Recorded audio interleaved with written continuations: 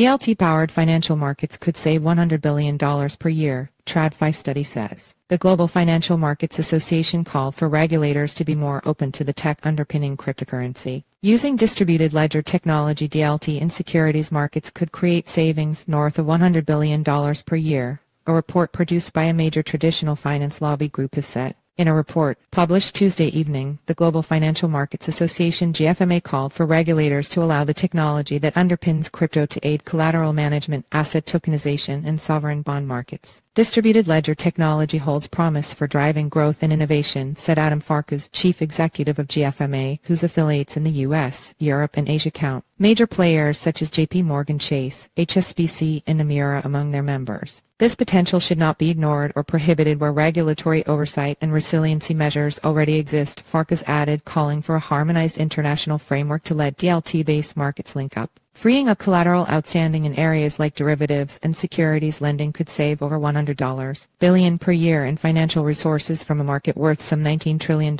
and using smart contracts to automate settlement and corporate action processes for stock splits and mergers could mean $15–20 billion lower operational costs, the report said. The study reflects growing enthusiasm for using DLT from traditional finance players. Euroclear, a Brussels-based firm specialized in clearing and settlement, is set to release a new platform for DLT bond trading shortly, and the European Central Bank is looking at how to make its financial settlement systems better interact with the decentralized technology.